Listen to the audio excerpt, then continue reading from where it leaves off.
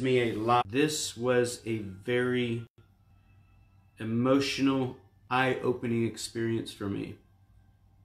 All right, so guys, let's cut to the chase here. All right, so what happened to me on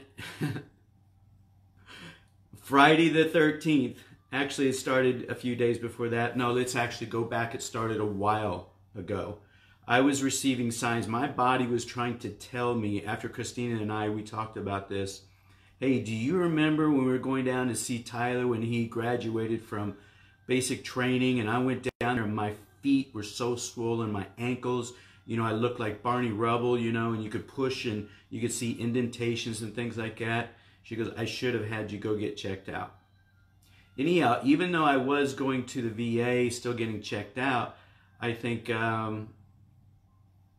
it wasn't thorough enough due to the levels of cholesterol and some other signs that my cardiologist told me about. He says, hey, you know, for the cholesterol readings we're getting on you, so they're in good levels, is actually too high for me.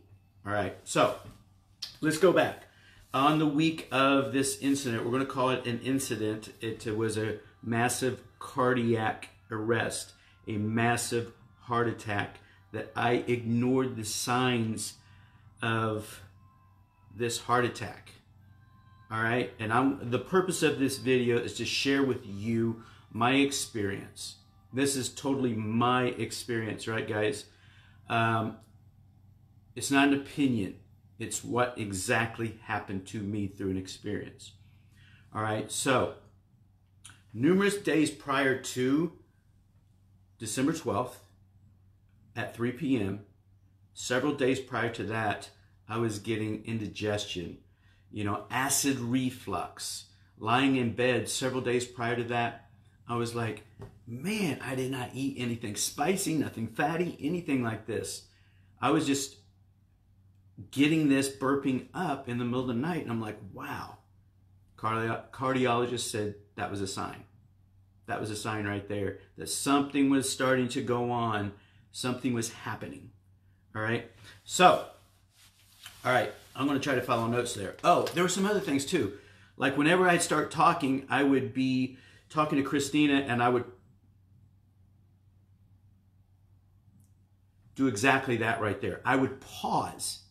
I would pause because I had cloudy thinking. I could not collect my thoughts. I wasn't able to think clearly. This had been going on for a while. All right, just another sign, guys. Just another sign. So if you're a male or female up around my age, I'm 57 years old and 57 years young, right? Get checked out. If you're, look it up online. Don't, you know, pay attention to me. Look it up online, the different signs of having a heart attack. Pay attention to those, all right? So I was getting the signs all the way up to that. I had always been very tired here recently. I could get up, go eat something, say breakfast. I'd go sit down on the couch and be winded and tired. Shortness of breath. Shortness of breath was another thing. I was just thinking, oh, I'm gaining weight, you know, and that's just part of getting old. That's what I was thinking. But the simple fact is, I was watching what I was eating. I was, you know, I don't drink pops. I don't drink sodas. I drink water, green tea, coffee here and now, okay? So I was experiencing shortness of breath, being tired for no reason. I would eat something, and I was thinking, oh, maybe I'm a diabetic, you know, I'm eating something, and I fall asleep. I could go show houses, and I would get out showing the house and go sit in the vehicle and like, man, why am I so tired? I just walked around a property. It doesn't take that much energy to do that, all right? So that was another sign right there. Shortness of breath, being tired, overly tired for no reason at all, right? So this is what happened on Thursday the 12th. Is at 3 p.m. I go to drive over to pick up Alexis. I take her from the southwest side in Decatur Township all the way up to the northwest side for her to go dance, right?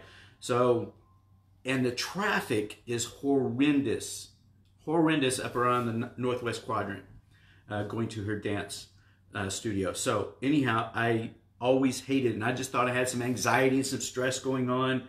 When I was sitting there in the vehicle waiting for her, my chest, I felt like somebody was reaching in my chest and squeezing, literally guys, squeezing on my heart. Shortness of breath, and my left arm just felt heavy, right? I know there's times, you know, I got carpal tunnel, and because the fat around the carpal tunnel will press down on the ligaments, and my hands will go numb every once in a while because I'm holding them in a certain place while driving. So that's what I was thinking. But I just did not want to move my arm. I didn't want to lift up my arm, my left arm. So I had tightness in the chest. Left arm was heavy. Not numb, tingling. It was really heavy, just like this. I did not want to move it, all right? Other sign was it felt like somebody was choking me. I felt like somebody had me in a chokehold trying to choke me out. So I was trying to get my breath, trying to get my breath, trying to get my breath, right? And then my teeth started hurting. So I said, oh, you know, maybe it was just a flu that just came on really quick, and, you know, I got to get Alexis to dance. I got it. That's all I kept on thinking. I got to get her to dance. Drove her up to dance, came back, and started hitting this. Started hitting this. I've been using this for several months. I've had people jump on here. It's like, oh, this is the reason why, you know, this incident, me having a massive heart attack, happened. No, guys, it's not. It's not. I tripled down on this when I got back to the house. I tripled down on this. Then, while at the house, Bryce and I, we left. It's like, hey, let's go over shopping. You know, I just pulled off a bunch of Giving Tree gifts, tags from Front Porch Real Estate there at the office. And I said, hey, we got to go get this done. You know, now's a great time. Let's go over and let's go do that. So we went to Myers, walked around, no plug for them. Walked around, and I'm feeling good. It's like, oh, because I was thinking of other things instead of what was going on in here. So I was ignoring the fact. Okay, get back to the house, and I just wanted to sit down on the couch and watch TV. I don't watch TV, but that's all I wanted to do. All right. So then Christina ended up picking up Alexis. She comes home, and she's like, "What are you doing?" And I said, "I'm sitting here looking at the TV." She goes, "It's a blank screen." I said, "Well, it's not working, and I'm trying to get it to work." She goes, "You're not doing anything. You're just laying there." So she went upstairs, and I sent her, man, I wish I could find that real quick. I sent her a text that says, "Here's my symptoms." Actually, it was, "Here's my symptoms," I believe is what it said. Felt like somebody squeezing my heart. Left arm is heavy or numb.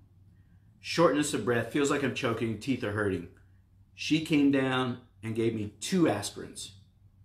Now, I think this is what helped keep me alive, and along with the 2 aspirins that she gave me.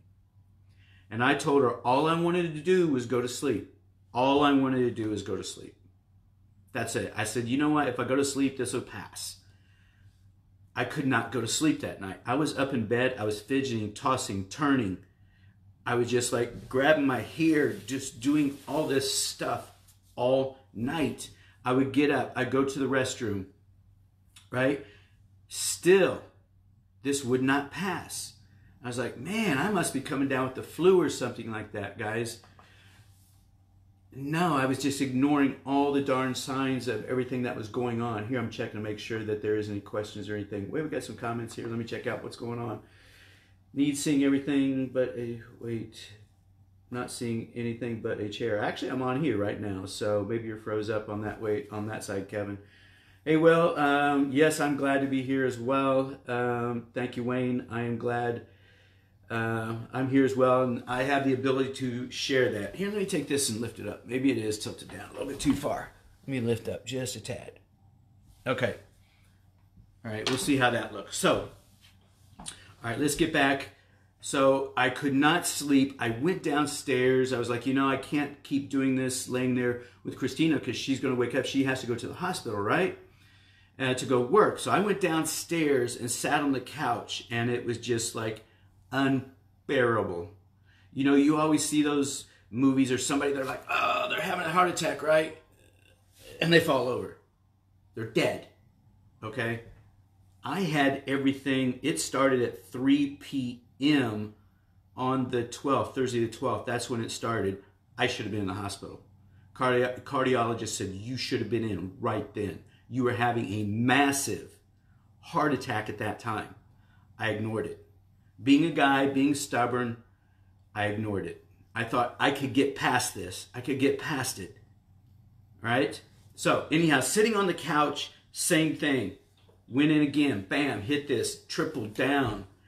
And I went upstairs. Actually, Christina, I think she came down. Then I went upstairs and went in the bathroom and violently retched. I don't want to get too graphic, guys. 5 times, and it would not stop. 5 times, it would not stop.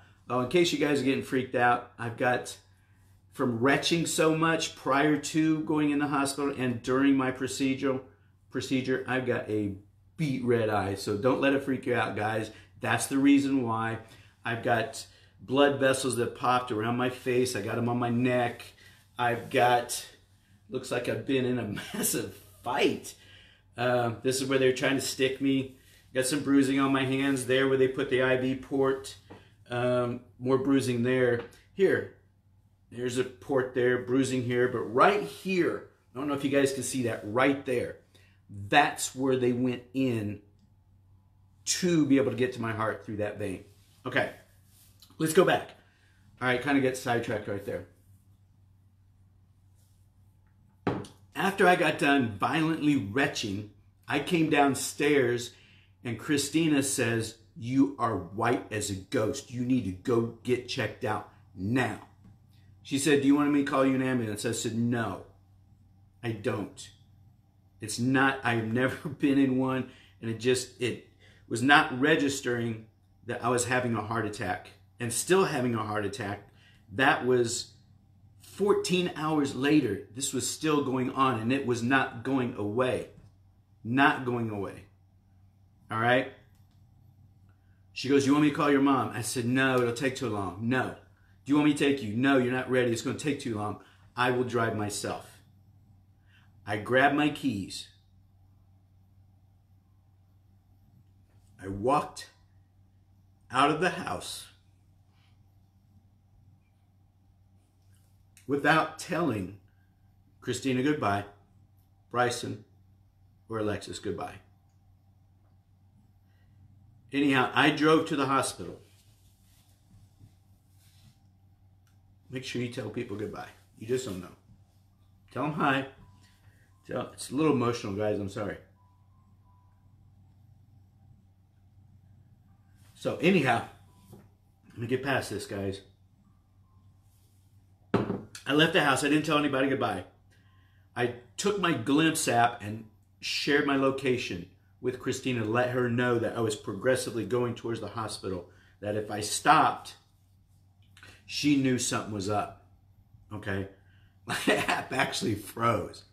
And she called me right away. She goes, what are you doing? Where are you at? Why are you stopped? And I said, I'm at a stoplight. Actually, I was proceeding up to a stoplight. After looking back, I did not hit a single stoplight from the southwest side, jumped on the interstate, jumped off at Harding Street, made it to the VA hospital.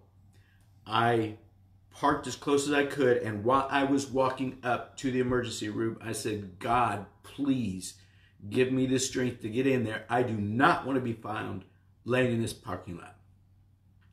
I walked in there. I checked in. They called my name. Luckily, nobody in there. This is about 5:45-ish. Nobody was in the VA hospital emergency room. Went in, and I told her the symptoms. She goes, okay. I said, I think I'm having a heart attack, or I did have a heart attack. I don't know what's going on. She goes, okay, lay down here. We're going to put the EKG on you. She put the stuff on me, and I said, what are you doing? She goes, I need to see if there's any changes. And she grabbed the report. She goes, get in this chair now. And that was the wheelchair. And I jokingly said, I'm like, come on, it's so big, you know, I'm not overweight. Can you get one that actually fits me? She goes, we don't have time. Get in this now. I got in it. They pushed me back. I told her, I said, I could walk this. She goes, no, you're having a massive heart attack.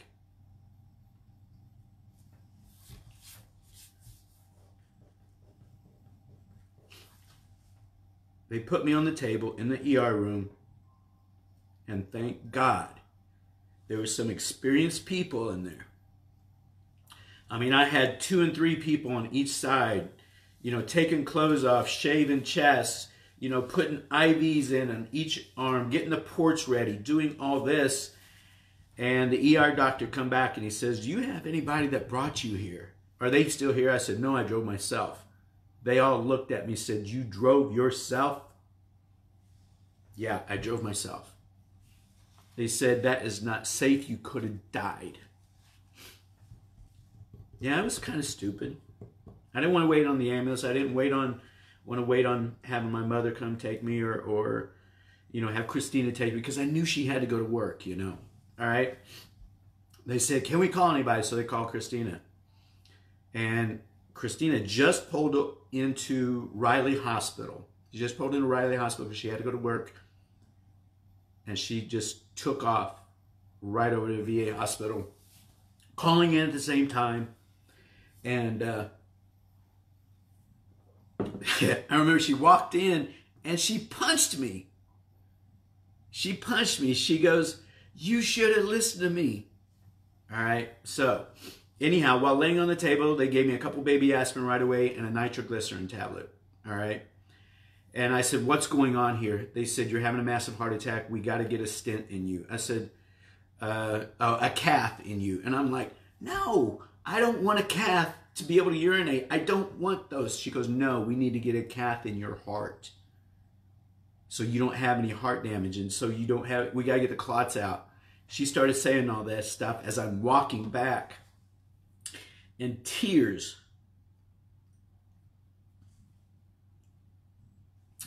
are rolling out of my eyes as Christina is there.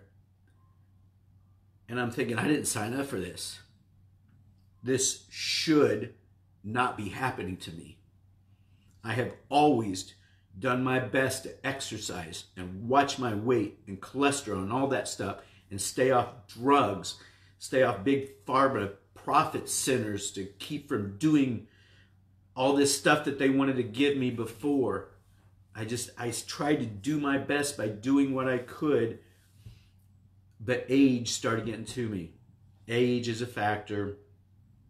And there is hereditary in my family with, I had a grandfather that in his 40s, he started having heart attacks. He passed away in his 60s. So as I was getting rolled back, I said, I was thinking to myself, I'm 57 years old. My goal was to make it past my father's age when he passed away at 60 years old. My grandfather passed away at 60. I said, that is young. I wanted to make it past that. I wanted to make it past those. So I'm laying there at the table, and one of the surgeons, cardiac surgeons, I mean, it's like a cardiac emergency response team. Guys, it was just so real what was going on how they were this and that, the communication back and forth, and they were talking about me and everything, and I'm listening, thinking, this can't be happening. It can't be happening. So he brings out a piece of paper and he says, here's some forms right here. Cardiologist talks about everything that go wrong. You know, kidney dialysis and, you know, kidney failure, liver failure, you know, infection that could cause death and all this. And he goes, can you sign here? I said, do I have any choice? He goes, no, you don't. We need to work on you now. I signed off. I said, please don't crack me open. Don't do that. Don't open me up. And I said, get me out of this.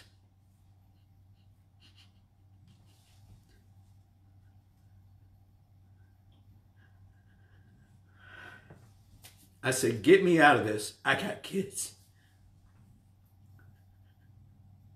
I got 2 kids I did not say bye to. Get me out of this. So, I was probably on there an hour and a half, 2 hours, guys, on this table. I just remember getting very cold. I was not out. I was awake during this whole procedure. I was awake. And I remember there was a time when my arm was going like this, right? It was getting back and forth. And the doctor, the cardiologist was like, man, this is a tough one. Can't get it. And then all of a sudden, they all cheered. He got it, pulled it out, ran the dye, everything worked. They all cheered. And I thought something good just happened because I feel pretty amazing. I had 3 blockages, 2 100s and 180 blockage. 2 100s and 180. It was one of the 100s that was giving him a hard time. They tried a new tool. They tried a new device. Luckily, they had it. That's what it was. He was able to bang onto it, grab it, suck it out, and take it with him. But it was at that point that all the pressures went away. And I was like looking around, I'm like, am I still alive? Because I feel pretty darn good. And they said, Mr. Hunter, how do you feel? I said, I feel great. They said, you're done. We got him. We got him. And we're going to be breaking down and you're going up there to recovery. As I'm getting wheeled out, there's Christina and there is my mom and Bob. Tears started rolling down my eyes again. And I said, I'm sorry for doing this to you guys. So, got up in the ICU. They are on me, you know how if you're up in ICU, they are on you about every single hour. Doing blood, checking blood pressure, doing temperatures, just constantly, and I'm thankful for that. VA, hospital, ICU team, cardiac team, the ER team, thank you. You did an amazing job. All right, so I asked them, I said, hey, when can I get out of here? And this is on Friday the 13th. You know, mind you, I was just in there about 5:45 in the ER, being admitted, getting checked out. And I'm up there probably about 9 o'clock up there in ICU. And I said, hey, when can I get out of here? I got things to do. I know, and I knew in the back of my mind, I got a closing on Wednesday. You know, there's just some small things, some small details I want to get with my buyer, right? And go over to make sure that everything's going cool, right? And then I had another one that's in inspection period. The inspection just came back, and that was on the 12th, and we were supposed to talk on Friday to be able to go over that with her. Anyhow, wasn't able to do that, so I had to make sure that these people, my clients, were being taken care of, and that's all I kept thinking about. And then another thing came into my mind. It's like, oh crap, my brother is having a 50th birthday party, dinner celebration at OPA, and I've been looking forward to that because he made it to 50 on the 12th. December 12th was his birthday. I am so thankful I didn't die on his birthday.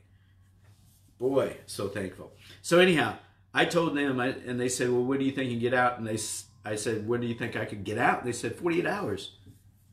And I'm like, no, I got a birthday to go to on Sunday night or Saturday night. Got a birthday to go to at 7 o'clock, 6:30, 7 o'clock. Need to be there.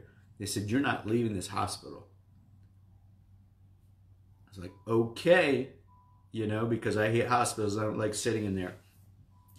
So anyhow, there was one point Saturday morning after I didn't even sleep Friday night. And I wanted to sleep so bad because I didn't sleep Thursday. So Saturday morning, I was going around. I'm walking around, you know, checking everything out in the room. I'm getting it organized. I'm getting my clothes. I'm taking inventory. You know, I'm getting them folded. I'm putting them back over where you would put your clothes, like kind of a little dresser nightstand area. Putting everything over there, right? And Nurse Dan come walking in. He goes, Mr. Hunter, what are you doing? I said, I'm over here taking inventory.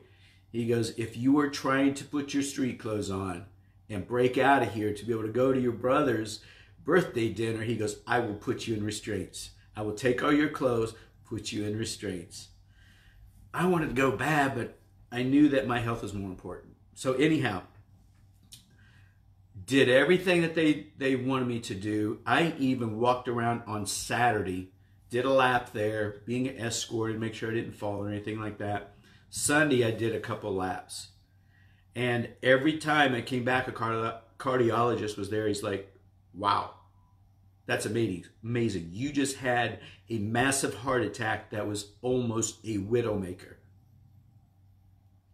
One of the cardiologists told me as well that if I would have went to sleep Thursday night, I would not have woke up. That was everything happened for a reason. Everything happened. It wasn't my time to go. I got things to do. I've got clients to help buy or sell a house. I got clients out there. I'm going to help them. I'm the one that's supposed to be here to help them. I'm going to help people that if they want to get started in their own business, CBD. Those are my two main focuses. And I have a new appreciation for my family members, no matter if they're crazy or not, all right, whoever they are, their little quirks, their idiosyncrasies, whatever they might be, that it just frustrates us sometimes that we're around them. I am glad to see them. I had visitors coming up in my room. Rick Daves from Front Porch, my managing broker, came up in my room, paid me a visit. Family members come up and paid me a visit. That means a lot to me. That means a lot to me because I always wondered if anybody would show up at my funeral. I always wondered that. Why? I don't know, but I always wondered that. So guys, I'm going to jump right through here real quick. See these comments? We got quite a few comments here. I really appreciate you guys taking the time. So here, the reason why I'm sharing you this and how emotional and this experience was for me is whether you're a male or a female, it doesn't matter. Whether you were young or old, it doesn't matter. If you are having the signs of cardiac arrest, look them up. Talk to somebody. Go get checked out. I know the signs now. It's not going to happen again. I did not want to leave my kids behind. We've got Sean, Tyler, Alexis, Bryson. And I didn't want to leave my wife behind. There's a new appreciation there as well. There's a new appreciation with everything. Fixing my own breakfast. Driving my vehicle. Oh, by the way, I did drive home.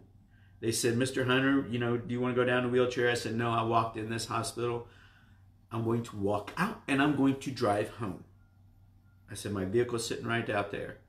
I'll drive home. They said, okay, you are a model patient. You did exactly what you're supposed to. You didn't give us a hard time. And you are recovering amazingly. But realize that you're going to be on some medicines. I've got medicines I got to be on. I'm baby aspirin every day. I've got a high cholesterol because they don't want any buildup around the stents, because one cardiologist, he actually put this to me pretty good, and he actually was very descriptive in telling about what a stent was like. So it was a stent that, gets put in, and he says very tacky, like flypaper. And he goes, your blood will go through there, and it will start wanting to stick to it. And there will be a buildup. There'll be a buildup, and it could create another clottage. And he goes, if you don't take your medicine, within 24 hours, it will be blocked again. He got 2 stents. I got 2 stents. 3 blockages, 2 stents. I'm not proud about this. I'm not wanting to be in the stent club or the massive cardiac arrest club. Didn't want to be in there. I never thought this would happen to me. Never thought this would happen to me. So anyhow, got to be on those medications. I got AM, I got PM. Very humbling that, we had the pill, the weekly pill containers. And whenever you go into an older person's house, and whenever I go show houses, you know that there's an older person in there, or maybe somebody has some kind of health issues, is because there's little pill containers out, or their medications laying out. Okay? Same thing with me. Now I've got these medications in my cupboard.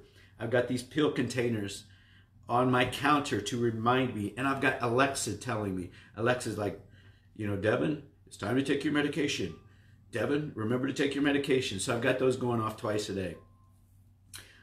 I've got a built-in caretaker, Christina. That could be why she went to respiratory therapists, to be able to have the patience to be able to take care of me. I mean, she's always been that kind of person. She's always taken care of the kids, and now she's got to take care of me, you know, and I don't want to be that kind of burden. So anyhow, guys, this Facebook Live has went a long time, and I thank every single one of you. I appreciate you, and I'm very grateful for all the comments, you know, on the post that I put out there, the get well quick, we're praying for you, everything out there. I appreciate it. And whenever I was going through the comments, because sure is boring sitting in those rooms, when I was going through the comments, reading them, I was like, wow, this is awesome. I felt the love. I felt, you know, the good vibrations, the power, the prayers and everything was getting sent to me. So guys, you know, I just wanted to share this with you. I appreciate you. And if there's anybody out there that could benefit from watching this, all right? So I just want to let you know here, if you probably watch this up to this point, and that's cool, but right on the, let me look at this, it looks like the right-hand side of the Facebook post, there's going to be 3 horizontal buttons right there. I want you to click on that, save this video, send it to somebody, share this video, have them come back and do a watch party. Maybe you do a watch party and watch this, all right? I want to help at least one person to keep from doing this again. Heart disease is preventable. I think with proper nutrition, and that's one of the things I did. I'm cutting out all animal proteins. I know there's some even close family members, there's friends of mine that are like, you freaking crazy.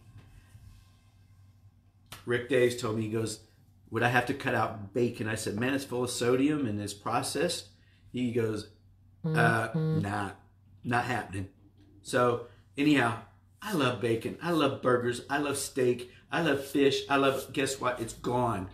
All of that. Low sodium, healthy nutrition plan that I'll be doing, because I want to be around to watch my kids grow up. I want to be around. I've got a niece that's going to be getting married soon. I want to be there. I want to be there. So, guys, let's change your nutrition plan. If not complete change, like I am going to do, go to vegan. All right? I'm going to eliminate all the animal proteins, guys. Anything coming from an animal, I don't need it. All right? I am going to go into this mode so I can get this weight off. I was 195 the other day. I was at the hospital at 202. Came out of the hospital at 197. I just weighed in this morning at 189. I want to get this weight off.